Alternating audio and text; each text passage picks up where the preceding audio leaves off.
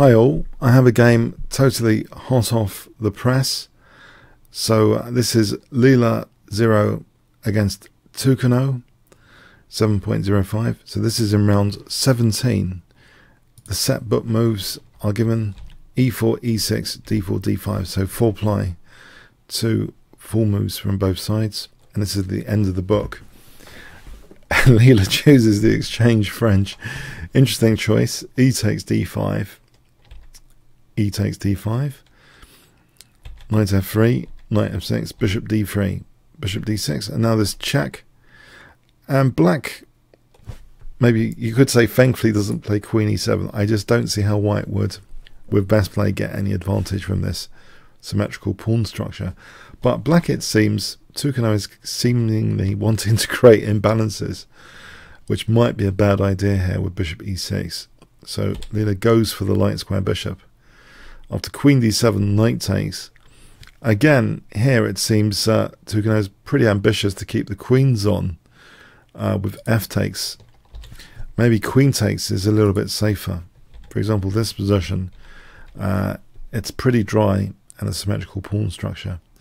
But anyway, f takes is played, and I think white has an edge here now by grabbing that light square bishop, and we've got an imbalanced pawn structure. So black seems to be doing all the legwork to make the game exciting, but giving white some pretty big trump cards now. Rook e8, white castles, and there's a possibility even of c4 at some point. This is locked down here, queen c6. Knight c6 is an alternative hitting d4 as well, by the way. Now this position here, it's possible that white could consider f4 with a bind, with a small edge.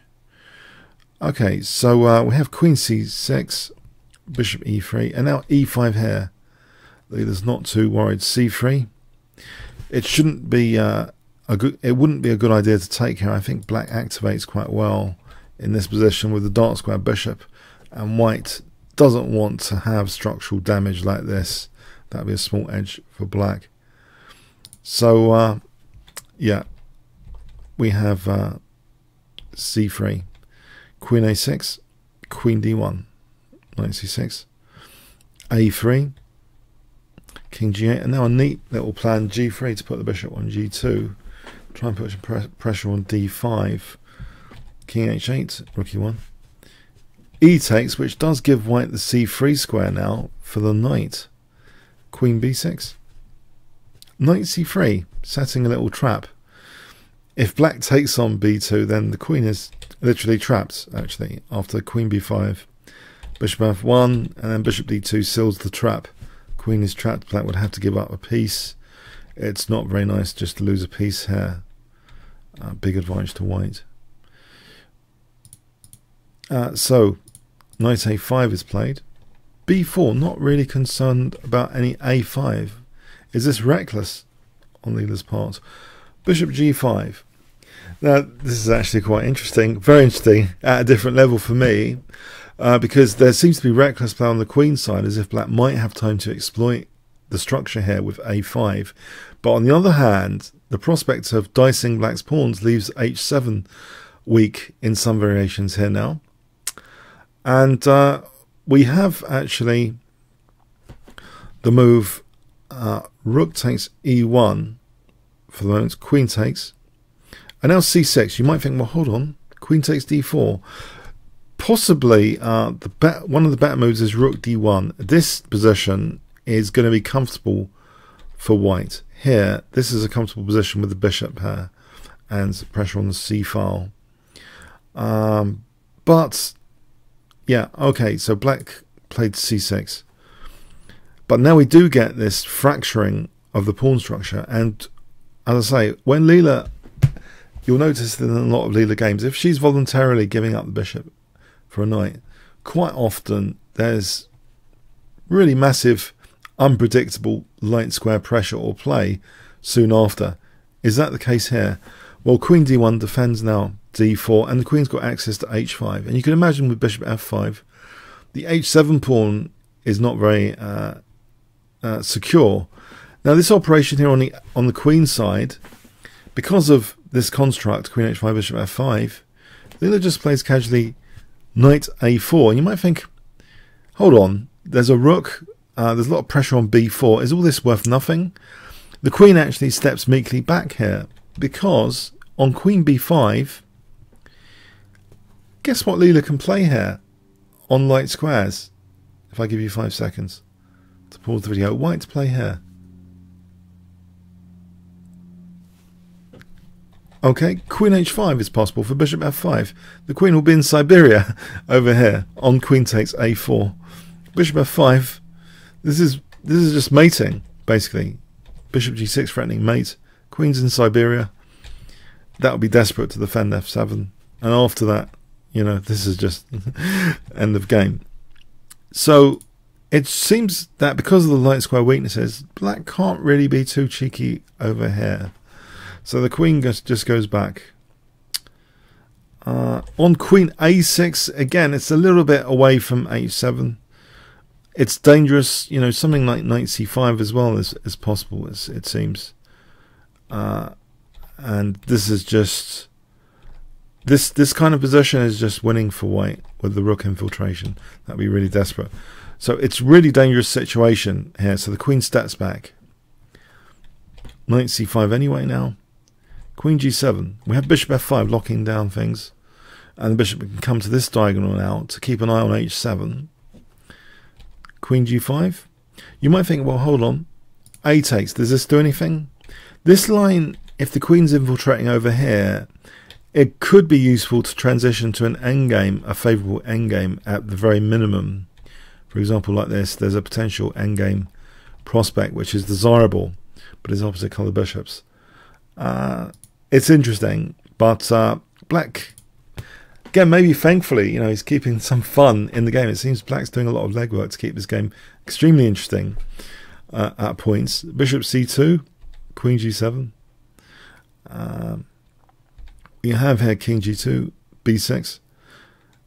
Now, knight e6, queen f7, bishop f5, b5, which actually leaves this pawn a bit weak on a backward, you know, backward pawn on the c file potentially. And Leela perhaps tries to expose black on the queen side now by taking light square play on the queen side. There's an orchestration on both sides of the board here. We have b4. You might think knight b2.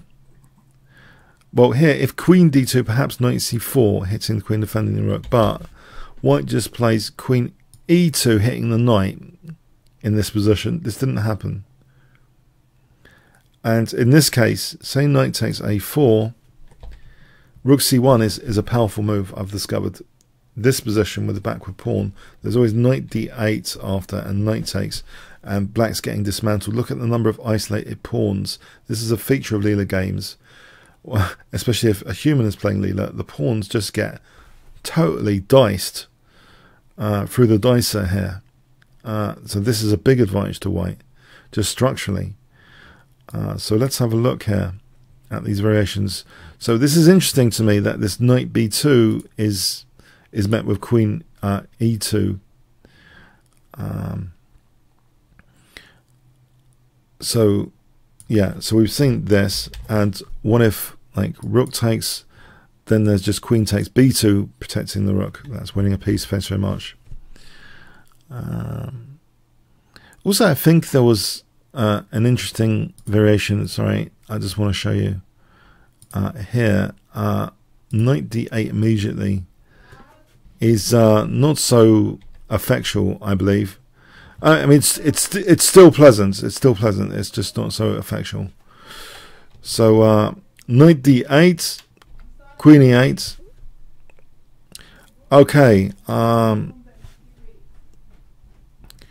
We have here now the knight attacked. So on queen e7, yeah, I mean, this is just a fork of rook and queen. So queen e8, knight b7, forks the rook and bishop instead. So rook a7, knight takes, knight takes. This simplification here is very interesting. We've got isolated backward pawn light square bishop without counterpart. White stronger than light squares outside passed pawn. If we take stock here, black has a certain amount of pressure. White's got to keep an eye on things like queen e4 check. That bishop does a good job defensively here as well. Knight c4 is played. White has a very comfortable position, and this looks like an attempt for a form pawn, h5, h6, thorn. So in the midst of everything now, the form pawn being installed, another worry for black. We have now knight a5, rook b1, queen f8. Here on b3 to try and deflect away the bishop. This is mostly harmless for white. White's got a big edge there. It's not really worth considering. So queen f8, but this b pawn is a target now. Queen e1, nifty little move, hitting b4. Black defends, and now h5 as though, yeah, there's a real interest in the form pawn. You might think in this position b3, by the way, instead, sorry, after rook b7, h5, here black played rook b8. Now here you might be thinking, well, the knight and rook coordinate for b3. In fact, this is cute. White could take on a5 and take on b7, allowing a queen here, because queen c7 threatens mate. The queen's on a dark square, there's no immediate checks for the white king, and here rook b8 would just win the queen at least back with an advantage. Actually, it's the black pawns are not as safe as the white pawns in that endgame scenario. So interesting. Rook b8 was played. Yeah, on knight c4, bishop d3. This b pawn is like very vulnerable here. On c5, we can see the wrath of the form pawn with h6. For example, taking, and there's all of a sudden here the massive rook h1, showing how vulnerable this h7 pawn is. This is absolutely like winning. So you can see some dangers lurking on a semi-open h-file. That demonstrates that wakes us up to the possibility of a semi-open h-file with the king on g2 here, ready for rook h1. So rook b8, we see bishop d3, knight c4. Now the invasion, queen e6. This is really black under so much pressure now. We see a desperate looking f5, that's just taken. Rook d8. Yeah, pawns are being shed here because rook takes b4 now. Tactically is destroying black. If black takes, then this is just checkmating. So another pawn bites the dust. Rook d6 is played. White just simplifies. Two pawns have just been taken. Yeah, black's collapse here after queen. Black's collapsing after queen e6. It seems like, yeah, the pressure is just too much to bear in this position. I mean, with things like h6 and queen d7, you can see how, you know, there's massive problems ahead. You know, bishop h7, queen c8. If the rook was defending c8, you know, this construct with h6, there's never any queen h6 because of rook h1. So if black did try and defend, yeah, I mean, this looks just like a really powerful position. You know, black's on the brink of just total overload here, as well as the b pawn being a liability as well to rook b4. So black's just, yeah, shedding pawns now.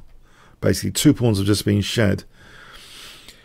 And Leela's simplifying now with queen c8. So outside pass pawn, two pawns up. This is just technique now, really, this position. Real damage has been done. So rook f6. More pressure on c6 now. Locking down things now on the king side. Going to be winning another pawn soon. This gives up another pawn. It's a pretty diabolical position. So 3 pawns up. And rook e6, knight f5. The game ended here. An example continuation. Say g5. The pass pawns are just winning on both sides of the board here. The knight is just totally overloaded, trying to handle the pass pawns. Totally winning. So a wonderful game, But I think Leela was naughty being objective, playing the exchange French. I'm hoping she will learn some more exciting variations against the French defence. Very, very naughty of her to play that line. I know it was a win, but black seemed to be doing the legwork to keep the game interesting, giving white major trump cards in the process. So a naughty but nice win in round 17, which gives Leela a great lead in the tournament at this point. So prospects are still looking very good for being promoted to Division 3, and there could be an upgrade to Leela as part of that to make her even stronger, and hopefully play more interesting variations against the French defence. Okay, comments, questions, likes, shares appreciated.